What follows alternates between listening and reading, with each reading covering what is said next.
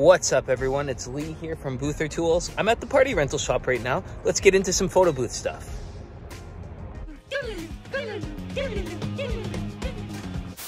And I got a short little video here for you today. We have this photo booth going out. We're sponsoring it for an event, so we thought we'd plaster some logos on it. This is a DIY photo booth. I've got 5 of these, and then we also have some smaller ones that go through the mail. All this unit is a touchscreen monitor that I bought from a pawn shop, a camera, $300 Canon T2i that I bought from also a pawn shop, and then a $40 monolight strobe. I bought that a while ago, so that was, it's now like 160 bucks for one of those. That's Canadian as well. And then just a box that I built. And you put a computer in, and then you're off to the races. You've got a photo booth as soon as you buy the photo booth software, which is DSLR booth. DSLR booth. Photo booth software just goes inside, and then it's ready to start shooting. So if you need to do these things on DSLR booth, today I'm showing you how to implement a start screen, which I designed here on a program like Canva. It's called Vintage Logo Design for my iPhone, but Canva is probably easier. I'm just accustomed to this program. I just want to tell you, I use my program. I do this on my iPhone. So I have a program called Vintage Logo Design, and I just design up a start screen, apply their logos, and then I made a template for the photos that it's going to display on there. And I just email them to the photo booth. And then once I email them to the photo booth, I just upload them to the photo booth and then apply them into the photo booth program. And then all of a sudden the photos look like this. Very simple. So this is one of the big photo booths here. So it's just a box with a camera, touchscreen computer inside. Very simple. Oh, it's plugged in. I don't want to unplug it. It automatically boots up to the photo booth. So we just press the little lock there, put in our secret code, and then it just takes us to Windows. So we're just going to go into Windows. We're going to just click the edge of the browser there, go into the email, and upload the pictures that we've sent ourselves from the Vintage Logo Design. So it's just like an app for designing photos, same as Canva. You could probably just design something through Canva. So we'll just click into Edge.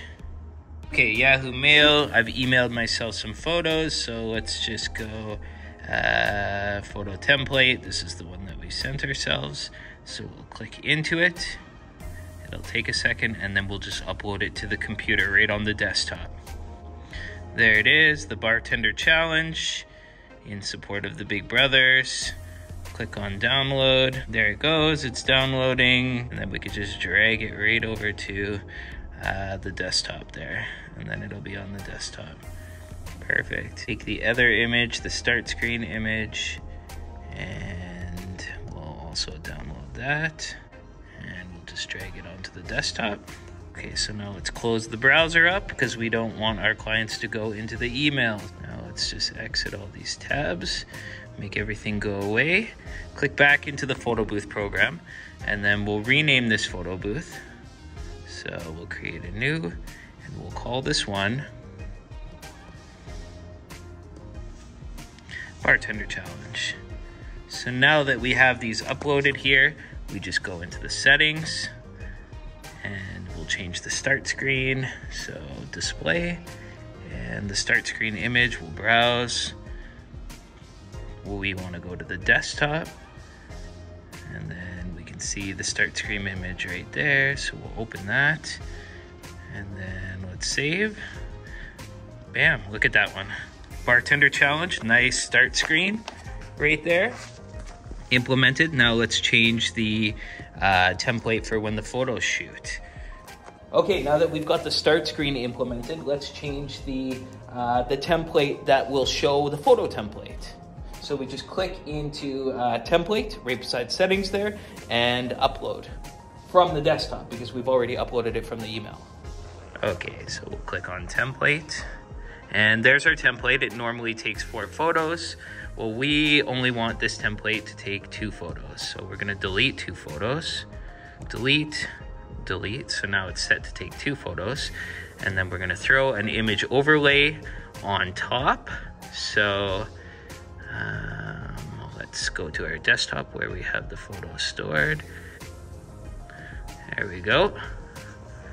Bam, and then we can just layer this one back. So you see how it went over the photos? All you have to do is just drag it to change the location or the photos to be over it, and then we can stick the photos in the frame like so.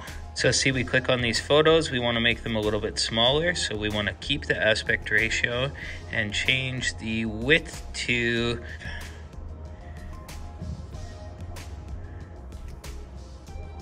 850.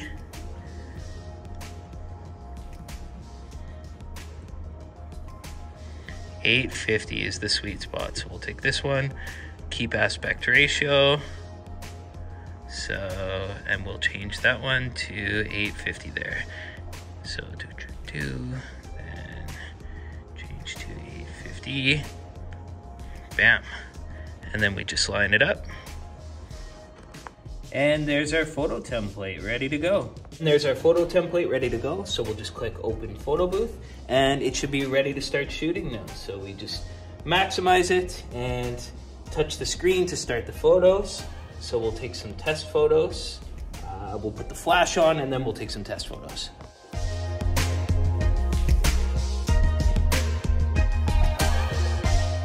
Okay, so we put the light on top. The light's just a simple newer S300N. When I bought this, it was 40 bucks. They're now like 160, but still well worth it. I've never changed a flash on one of these yet. Everything breaks before the flash bulb breaks. And people are rough on these booths and things don't break very often. Anyways, all we have to do is click the screen to start. It's just our photo. So now it's gonna take 4 photos and it's gonna text them to us.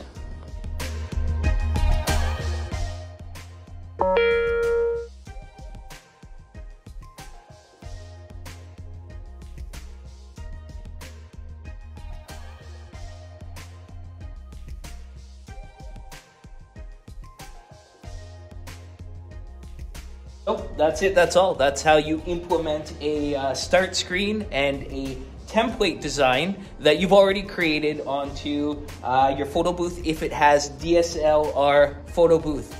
If it has DSLR photo booth software on it, which is the software we use for the photo booths that we sell and that we build, that we show all the tutorials for. I hope you got something from this video. If you didn't, get out of here! No, just kidding. Boother Tools out.